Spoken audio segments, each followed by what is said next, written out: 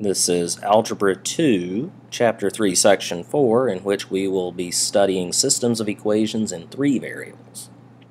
We've already dealt with systems of equations in 2 variables, and we had techniques to solve those: graphing methods, substitution method, and elimination method. The ideas involved in solving 2 variable systems will work with larger systems. And we're particularly interested in systems of 3 equations with 3 variables. We could do it graphically, but now you're graphing in 3 dimensions, and that's a little bit harder to do.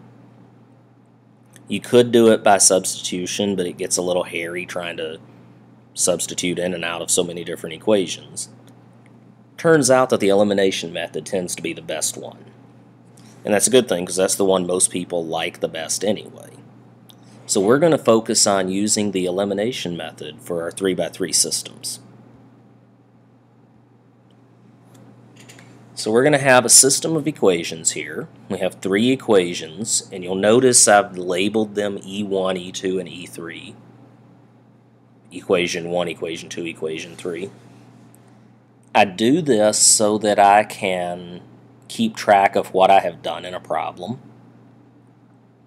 Okay. If I make a mistake somewhere, it's easier to find if I can follow back through the arithmetic again, instead of having to guess at what did I do here, what did I do there.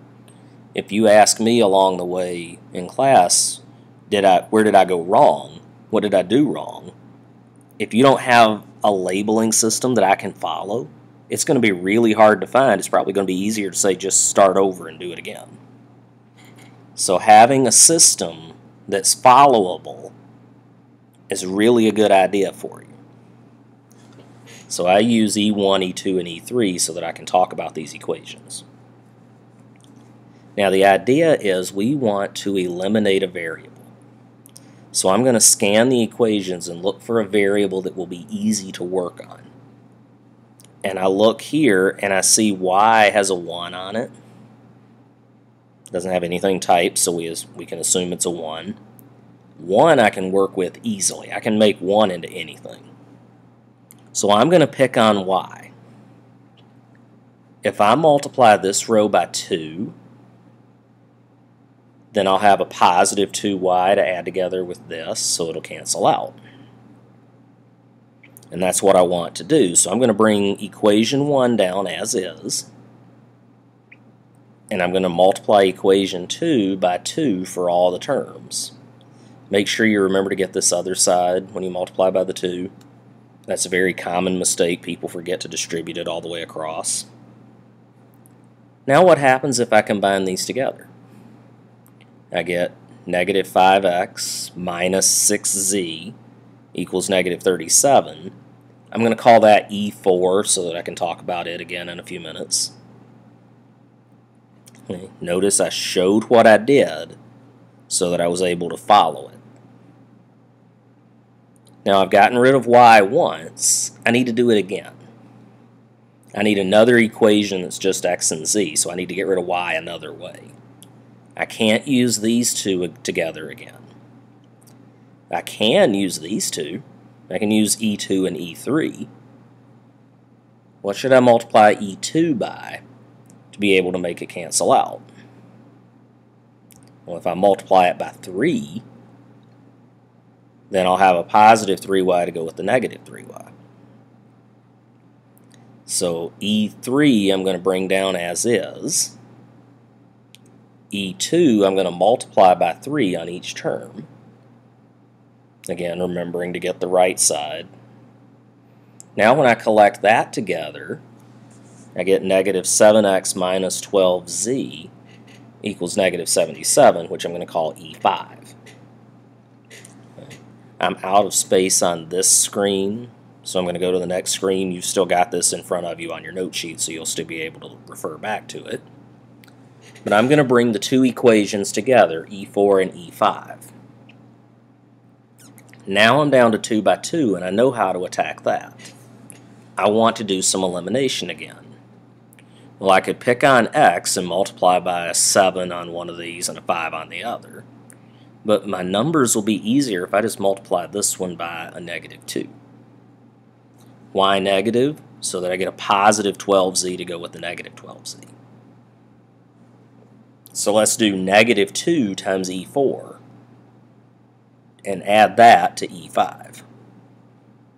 Well, if I multiply -2 times E4, I get positive 10x plus 12z equals 74.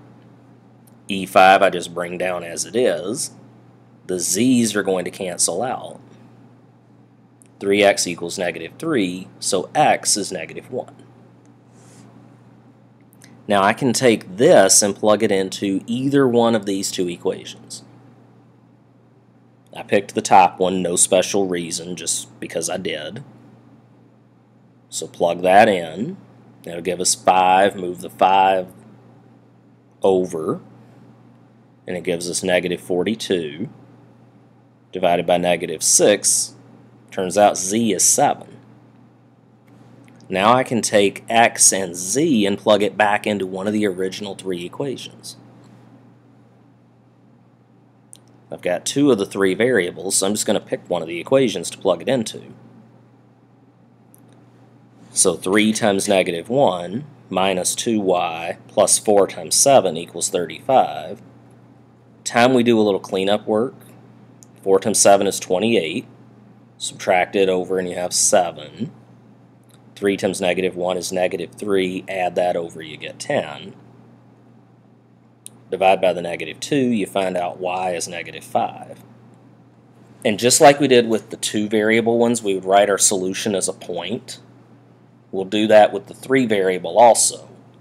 X, then y, then z. This is called an ordered triple instead of an ordered pair. So make sure you give your answer in that form at the end.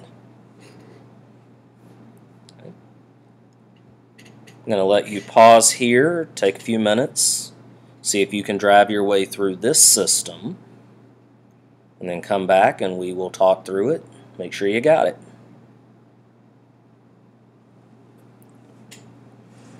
Okay. This time when I scan my equations, I find z to be the most likely culprit, because I'll be able to cancel it out the easiest. So I'm going to take E1, and then I'm going to take -5 times E3 to make a positive 5z. Collect my x's, collect my y's, the z's canceled out. Now I have an equation for E4. I'm going to do a similar thing with E2 and E3. I'm going to multiply E3 times 2. Okay, distributed the 2 across and collect up. -13x plus 11y, z's are out, equals -61. As before, I've run out of room on the page, so I brought the 2 equations with me, E4 and E5. Well, if I look at E4 and E5, they're ready right now just to add together. So E4 plus E5, the 11y's cancel out. 14x equals 42, so x is 3. Well, now I can plug x is 3 into either one of these. I picked E4. 27 times 3 is 81. Subtract the 81 over, you get 22. Divided by -11 is -2. Now I have x and y. I can plug those in to one of the original equations. 2 times 3 is 6. 4 times -2 is -8. So together this is -2. Add 2 over, we get 20. Divide by -5 gives us -4. So our final solution is 3, -2, -4. Okay. Remember our plan. We're going to write out what we're doing so that we can follow through our steps. There's lots of places to make little mistakes, forgetting to multiply this number by a 2, or misadding or missubtracting or something like that. There's lots of little places to mess up, so you're really going to have to focus on what you're doing when you're doing these problems. But you can get through this. You just have to stick with it. Okay. If you had questions along the way, hopefully, as always, you jot those down. bring them in with you, and we will see you in class.